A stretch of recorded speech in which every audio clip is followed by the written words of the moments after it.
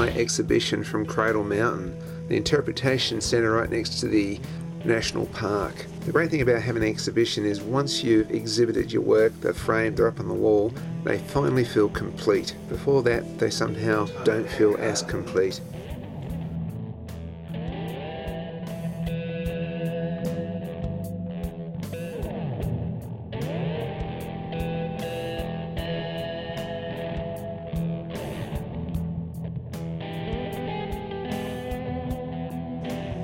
So I packed my paintings up in the back of the van.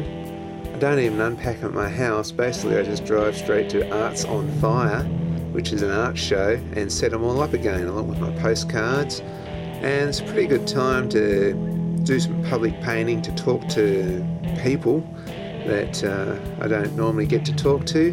And this year I was exhibiting right next to Victor Maloney, the crazy speed paint machine. If there was a paint machine, actually Victor would beat it. He is a maniac.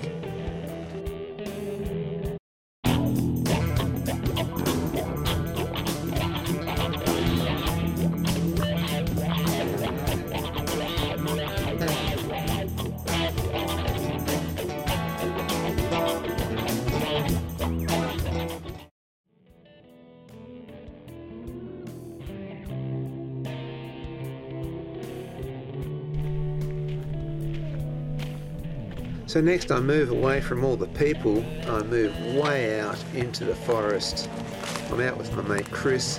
We're looking for thylacines. We're actually looking for all sorts of animals, but thylacines are the main objective, and we go to the most remote places in all of Tasmania to seek these guys out.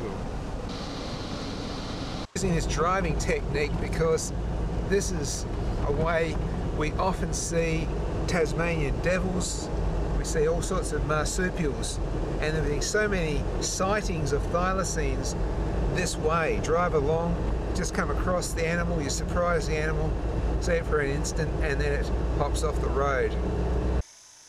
It's like an animal came up to the side of the van and just sort of knocked this, or hit the side of the van.